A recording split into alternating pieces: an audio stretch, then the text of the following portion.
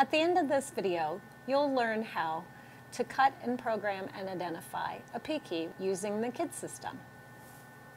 First, just insert the customer original, press Scan key. The on-screen prompt lets us know to go ahead and put it in the iTool reader. Always make sure that you don't have any other keys or fobs directly above the iTool reader as well, and go ahead and press Next. At this point, we're prompted to gather a little bit more information about the key we're testing. So we'll ask the customer what is the year, make, and model, and go ahead and enter this information. So in this case, it's a GMC Acadia, and the year was 2008. Press Next, and as you can see, both fobs and keys come up in the results. We're going to click on the key, and it has been identified as a PGM504. So go ahead and press Next. At this point, we're notifying you to remind the customer of the cost of the chip key you're about to do for them, that it's not just a standard mechanical key, it's more expensive than that.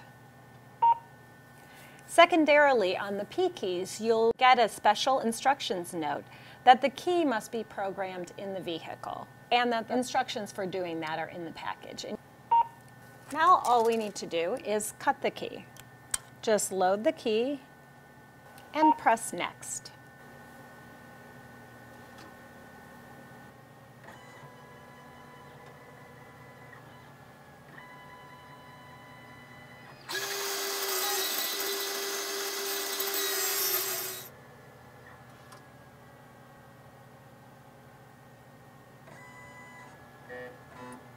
So we get the duplication successful message. We'll give it a quick brush, and I'll meet you in the car to finish the programming.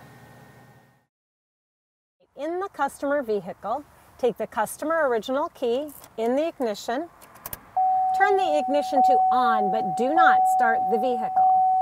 Turn the key back off, insert your newly cut blank into the ignition. Again, just turn the ignition to the on position. Wait 2 seconds, 1001, 1002, and the key should be programmed. Please note, the example we just did was programming for a PGM504 in specific.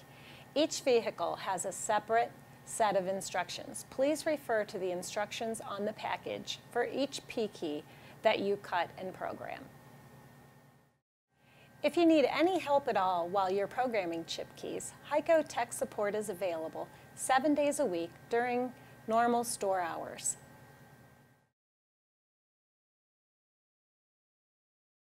The most important thing to remember about cutting and programming a P key is that it's just as easy as any standard mechanical key you ID and cut on the KID system. The only difference is the programming is completed at the vehicle.